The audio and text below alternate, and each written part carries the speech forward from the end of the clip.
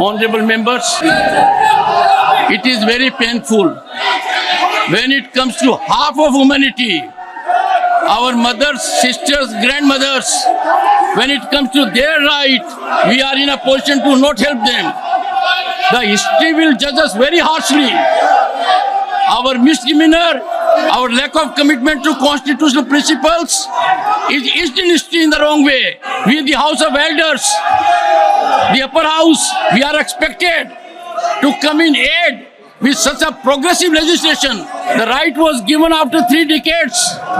There were several attempts that failed.